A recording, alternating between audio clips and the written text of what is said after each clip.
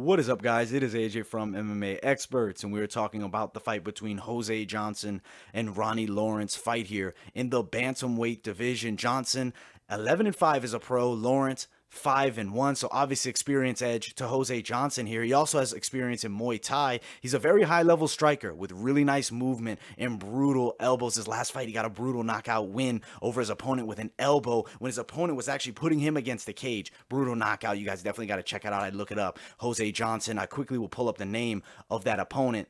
It was a brutal knockout. I'm telling you guys, one of the most brutal knockouts you'll see.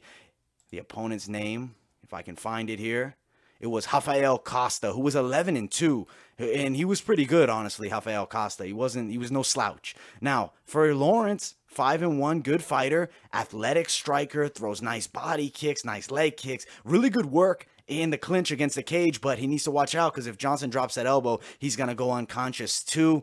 I definitely feel like this is Johnson's fight to win. I think he's superior on the feet, and I think that he's much, I mean, the reach is going to play a bit of a factor here. The 74-inch to the 70.5, so 3.5 inches here for Johnson. He's a really good striker. I think he stays on the outside, picks apart Lawrence a bit, and I think he'll land a big strike and get the knockout round number 2. That is my pick. Should be a very fun fight here, though, in the bantamweight division. Could be a barn burner fight of the night. Thank you guys so much for watching. Like, subscribe, turn on those post notifications. Also, guys, follow my social media, Instagram, Twitter, and I'll see you all in the next video.